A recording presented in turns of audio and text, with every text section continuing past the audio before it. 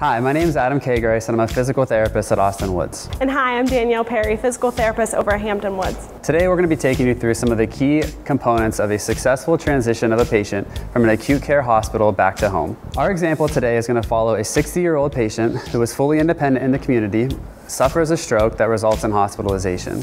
While hospitalized, the patient will work with an interdisciplinary team full of medical professionals that will take in as much information and assessment with the goal to determine what needs to be done in order for the patient to safely transition home. Once the patient is stable enough, the first major decision needs to be made. From the hospital, the patient has a number of choices. The first one is to transition directly home without continued care. They could also transition home with home health services or home with a referral to outpatient services. The second choice would be to transition to a skilled nursing facility. There are many factors that go into choosing the right short-term rehabilitation facility for you. One of these factors may be the location of the facility. Locations close to your home, your close friends and loved ones that can come and support you through your rehabilitation stay.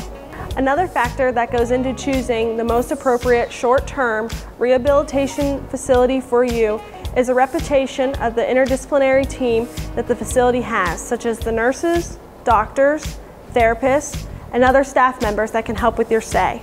Knowing that there's always an evaluating therapist on site that can help transition you and start your plan of care and goals towards your discharge home. When your therapy is through at your rehabilitation facility, the next important decision that you have to make is where you will be discharging to. One choice will be a long-term care facility if the patient is medically unstable and does not have the resources to safely transition home and may require 24/7 nursing care. Another place to transition would be the assisted living facility. If patient has made progress functionally, but perhaps their home is not compatible with returning home, or the patient does not have available assistance from family, the assisted living can provide some assistance. Home with home health services. If the patient is able to safely return home, but is unstable enough that they require further medical assistance or continuation of their therapy services.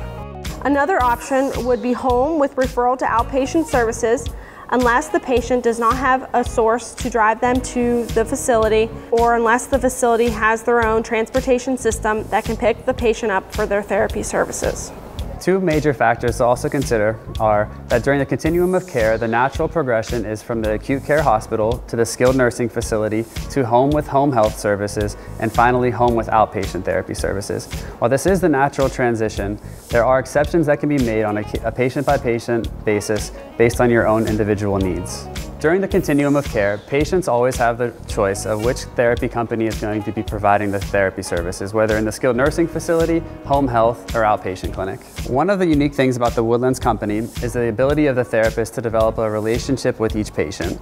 I myself am the evaluating therapist at Austin Woods Skilled Nursing Home, so when patients transition from the hospital, on day one, I'm there working directly with the patient, determining what the patient's goals are, what their needs are, and then once they are medically stable enough to transition home, if they chose our home health company, they know exactly who is going to be following them to their house to complete their evaluation. Once the patient is done with home health and if they are determined to be appropriate to transition back to outpatient therapy services, I myself am the therapist that is going to be seeing them in outpatient, so the patient knows exactly what they're going to be getting.